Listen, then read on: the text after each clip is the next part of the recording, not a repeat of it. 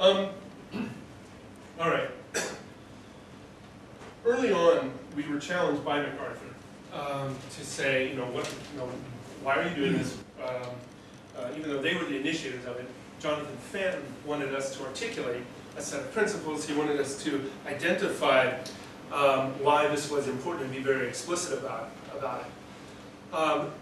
And we felt it was important to frame it this way. This really represents three different ways of thinking about the quote-unquote natural world. That there is biodiversity that we, or some set of we, care about. But of course, there's also the whole ecosystem services conversation, and of course, then there are people in extractive industry and national governments concerned with development and so forth who primarily, when they view forests, they see them as natural resources to be exploited, hopefully, but not necessarily in sustainable ways. Trade-offs, of course, acknowledges that you can't always get everything at once. You can't always get what you want. And therefore, as a matter of principle, this project, and I think you're domain 4, is based on the idea that the trade-offs are almost everywhere at all times involved. And therefore, again, going back to what I said earlier, we need an approach, an integrative approach, to analyze and negotiate trade-offs.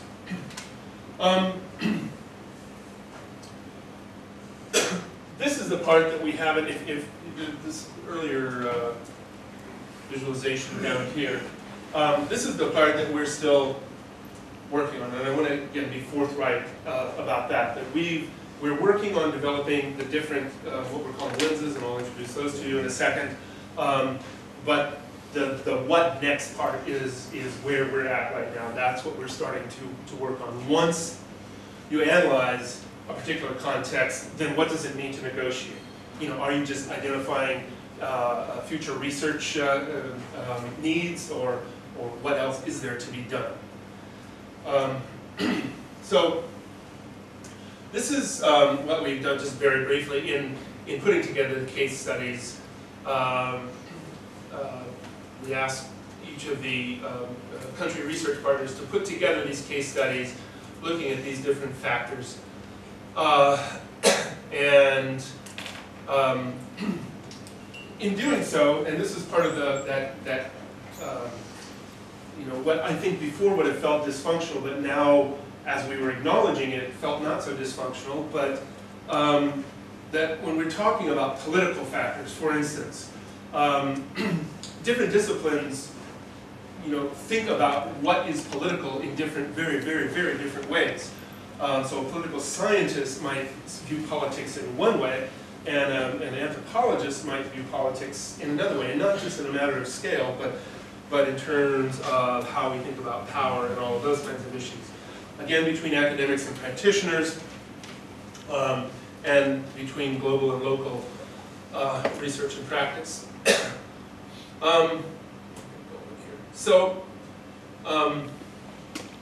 We developed a set of, one of the things that I mentioned, MacArthur challenged us to develop some principles.